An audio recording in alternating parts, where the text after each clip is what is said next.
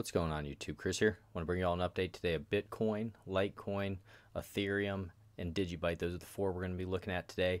What I want to do is start with Bitcoin. And right now, guys, we're sitting at $9,159. We're down 0.27%. And one of the main things I wanted to point out today was the fact that now we have traded 6 days below this 50 moving average. We're getting much too comfortable below that moving average. What I would have liked to see yesterday was a nice strong bounce out of here and for us to get back up over top of that $9,700. That's what needs to happen. We need to start trading up above this 50 moving average again, because right now it'll just act as overhead resistance until we turn that into support.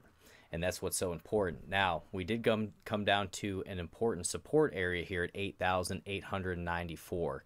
That area has been respected, but like I said, this bounce out of here, it did not come on much volume, and we did not get over the key areas, we could even say, of $9,500 and up around that $10,000. That's what needs to happen. And right now, guys, it's looking like this potentially could be distribution right up in here. Like we said, we're not 100% sure on that yet, because this is, number one, cryptocurrency and anything can happen. But number two, if we can get up above, if we zoom out here, this red trend line that has just been plaguing us since the high in 2017, this downtrend right here, if we could start having candle closes up above that, that's what could get us to new all-time highs. But right now we have all this overhead resistance that's just coming down on us. And now we're going to be looking at today the 30 EMAs coming down on top of us. The 50 moving average is coming down on top of us. We have a bit of a rounded top almost looking, or a head and shoulders pattern. Depends. It's a little sloppy in there. But this range back and forth in here has been gnarly. And it's been for about a month and a half now. So we're looking to see if we can start getting out of this trend line, because that would show that we would be having higher highs then. We've been having lower highs for such a long time. And right now what you see on our RSI, we are still having lower highs and lower lows. Our RSI is at 45 right now. Momentum's just a little bit more flat, moving sideways. We are still holding our 200 moving average, so that's a good thing. But you know, guys, we don't want to get comfortable trading under something like the 50 moving average here in pink. You can see throughout basically every uptrend, we're up above it. Downtrends, we're below it. You can see over here, this entire move, guys, take a look at the 50 here. Once we got up above the 50, we held it all the way to about $9,700. So when we got up above it, for the first time, we were at about $3,600, $3,700. So that's your move right there. You get in. When you're above that 50, you ride it as long as you possibly can. And then you get out once you start losing that 50 moving average. Could you miss some part of the move? Absolutely, but you're trying to get that big heart of it. That's what you're looking for. So that's why I'm concerned that we're still trading below this 50 moving average, and we have not gotten back up above it. You know, our best hope is that a whale steps in out of nowhere here, and we have one of those rocket ships up through this trend line and catches everybody by surprise, because right now this is looking more like distribution. And that's what we have to be careful of.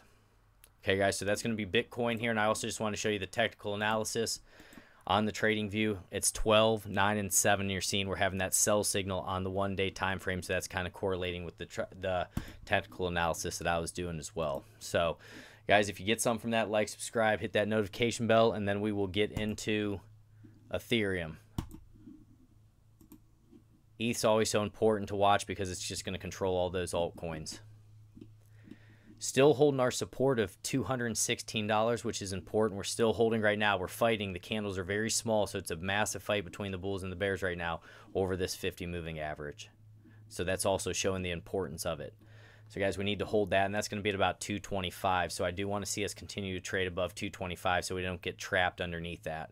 But overall, for us to keep this trend moving, this trend right here that we've been in now, roughly for about 3 months, 4 months, we need this move to the upside, and we need to get over top of $252. It's critically important.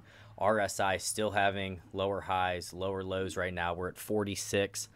So we are a little bit below that neutral right now, so we need to pay attention to that. And you can also see the momentum's been down along with it, lower highs as well. And that's what needs to change, and the volume's been tailing off. We need more volume to get up over top of that 252. So this, again, for Ethereum, guys, sticky spot right now. This is a scary spot just overall in the market. Look how neutral this is. We have a 10 sell, 8 neutral, 10 buy. Dead nuts neutral right there. I mean, you can even see the oscillators, moving average, everything. This is a coin flip. It's going to be, are the whales going to step in and push this market to the upside? And are we going to start a massive bull run here that we've been waiting for 2.5 years? Or is this just another lower high and we're going to get plunged back down, you know, for Bitcoin to $6,000? And we have to be aware of that because it can happen at any second now. We have been moving sideways for a long time. Be prepared. That's all I can say is be prepared, guys. Because if it wants to start breaking to the downside, it could get ugly fast. We're talking 25-30% or more very quickly. So, you know, this is where you need to be cautious when we're looking at these things. That's all I'll say right there. Because this isn't financial advice. I'm just showing you what I'm looking at in the charts. And this is a time I believe you need to be more careful. So for Litecoin, guys, same thing. 30 EMA here in purple. We're below that. We're below the 50. We're below the 200. Very tough here. RSI, lower highs, lower lows. We'll take a look at our technical analysis here. We have a 17 sell, 9 neutral, 2 buy. Moving average is strong sell, just like we went over there with the moving averages, how they're starting to curl and press down upon us. This is when, if Litecoin's going to get moving, the bulls need to get moving very quickly so we can start getting back up and trying to test this 200 moving average again, and that's going to be at about $50. But right now, guys, we need to hold $39.17 is what I'm going to say for Litecoin. Very sticky spot for Litecoin. So be aware of that, and then we're going to get into Digibyte next. And guys, let me know what you're here to listen to. Litecoin, ETH, Digibyte, help out with the algorithm down there. Just, you know, put a smiley face, thumbs up, anything. Appreciate it. And I'll always try to do the best I can for you. So we'll go Digibyte. And guys, I'm just going to tell you the truth. I mean, that's what it is. I'm going to tell you what I'm seeing on the charts. And right now, this is a very tough spot to say, hey, I want to go long and invest everything into cryptocurrency. Truly, it'd be a coin flip. And right now, it's even showing more signs to the downside. So just be careful. And then Digibyte, we're still in this symmetrical triangle. We're waiting to see, remember, symmetrical triangles, neutral patterns, right? Still holding our higher lows, lower highs coming in, waiting to see if we can get a trend line break up through here, see if we can get over top of first 0.02392, and then it'd be probably up around this 0.02775 is what I'd be looking at. We need continued volume to come in, a lot of volume to really get us up over top of this symmetrical triangle here and start having candle closes above it. But it's still going to rely on Ethereum. We need to pay attention to Ethereum and what it's going to do, because it won't matter what Digibyte's doing if the market, the whole market as a whole, is going to crash or, you know, have a 20-30% sell-off. Not saying it is, guys. I'm just saying if that does happen, you know, it's going to pull everything down with it. We know how this game goes now.